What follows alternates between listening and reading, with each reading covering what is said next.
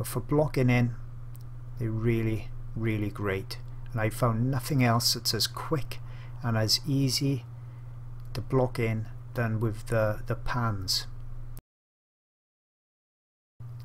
So just trying out some colours in this more distant area.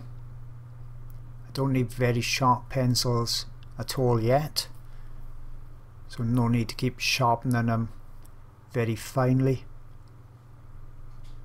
And what I've done, I've looked at my reference photo and I've grabbed a load of pencils out that I think match these colours quite accurately, and I'm building up the tones. Now because this bit of grass is more distant, there's not much detail in it at all anyway, so there's not going to be many layers built up here. So coming in with some of the darker strokes again. Now if you're using a Caran d'Ache pencil, be careful, because if you put too much of it down, it's a bit softer than the Carbothellos. All of a sudden you'll find it difficult to actually go over the top of this with a Pitt or a Carbothello. The water in this drawing, very simple, only a couple of shades going from white to light blue to a darker blue.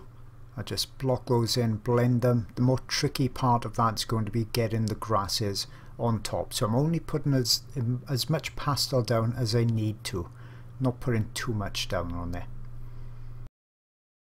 Lots of dark areas in this bottom left hand section, so I'm going straight in with the new pastel, and also on that bottom right. But you can see here, see what I'm looking at in that bottom right hand corner, looking at those little dark recesses, the shadow areas, getting in the shadow areas first. Okay, so that's the final few details on this section. Hope you've enjoyed this video, something very different from me again. I tried to keep doing different subjects because I'm just showing you guys the techniques.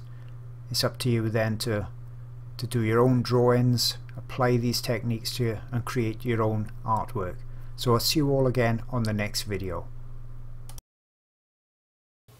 If you're looking for even more great art sources, I've really got you covered. First off, I've got a Patreon channel. It's been going well over a year or so, packed with around about 50 or more videos and new ones every month. Lots of the videos are many hours long, so you can see they're really in-depth. Subjects such as turtles, birds, elephants, big cats, you name it, is on there. So that's my Patreon channel. And also on that Patreon channel, before I go on to something else, I've got a secret Facebook group, so only the members are actually on there. It's the most supportive and friendly Facebook group that I've ever seen. I know I'm biased, but it really is. We've got 400 or 500 members on there, and they all help each other, so that's a great added bonus that comes free with it. Also you get line art every month as well, and we've just designed a brand new companion website for it. So if you've joined other patrons and channels and you found it very difficult to navigate around, we got this free website that comes with it. All the videos are now just a single click away. Couldn't be any easier than it is.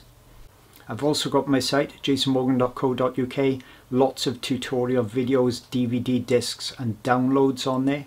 And if you're struggling for reference photos for your art projects, I've got some of those too. I've got 900 plus on my website, wildlifeart-online.com, and they will be copyright free for you, so you can paint and draw from them and sell your work with no copyright worries whatsoever.